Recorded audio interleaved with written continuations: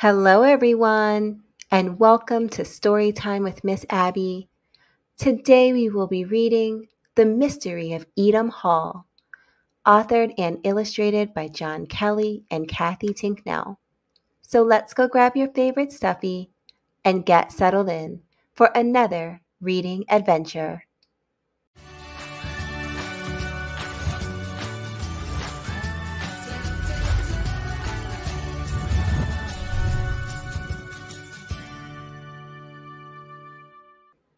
After an excellent breakfast, a jolly nice letter arrived from Dr. Hunter, the new owner of Eatum Hall. He was inviting Glenda and me for a weekend of free gourmet food. It was to begin that very night, so Glenda had only 7 hours to pack. We had just enough time for an afternoon snack before we set off. We had a bracing drive up to Eatum Hall. Though Glenda was slightly spooked by the old road through the woods, she was convinced there were strange noises out there. Silly bird. It was my tummy rumbling. I must say, it was a bit of a disappointing welcome, with the door wide open and no lights, staff, or food anywhere to be seen. We were about to turn tail for home when Glenda spotted a note on the hallway table.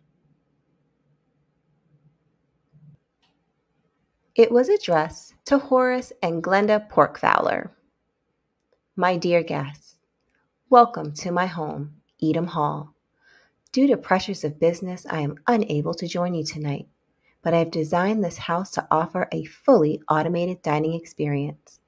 Your every dietary whim can be satisfied by the push of a button or the flick of a switch.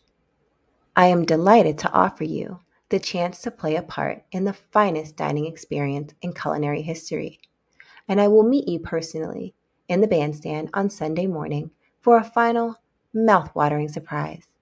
An opportunity such as this can only occur once in any lifetime, so until then, eat, drink, and be merry.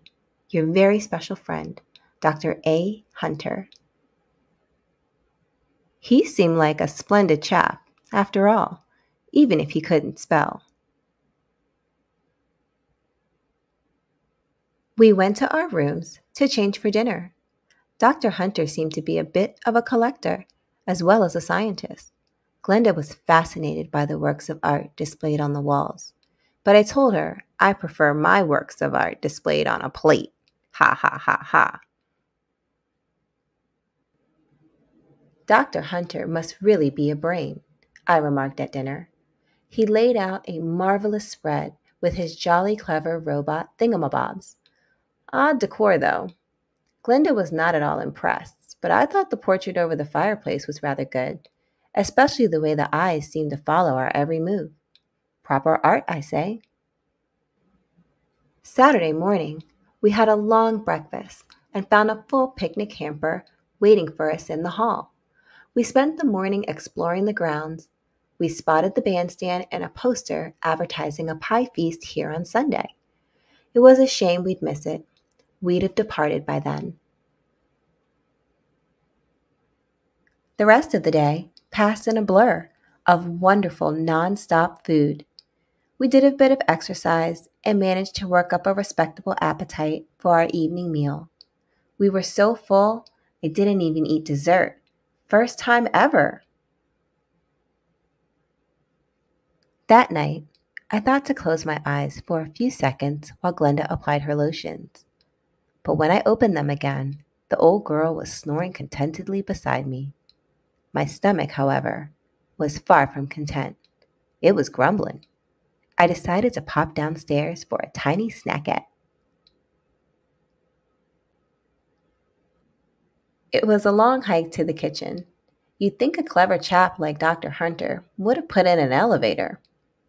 And there were far too many locked doors throughout the place. I was ravenous by the time I found the kitchen. It was odd. There was no light in the kitchen, and no robot helpers either. I had to fend for myself.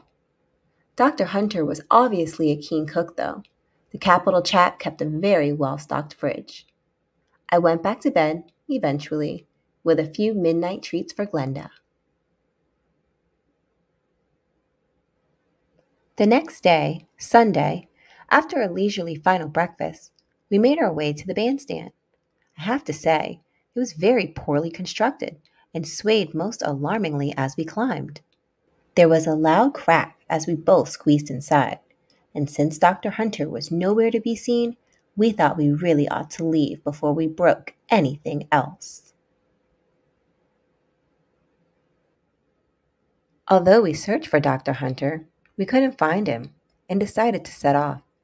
We hoped to get home in time for a late lunch. As we left, a coach full of guests was arriving for the pie feast. Dr. Hunter must have been too busy making arrangements to give us our surprise. Never mind, but it's a shame we never got to say goodbye, and thank you, of course. I wonder just what sort of pie they had.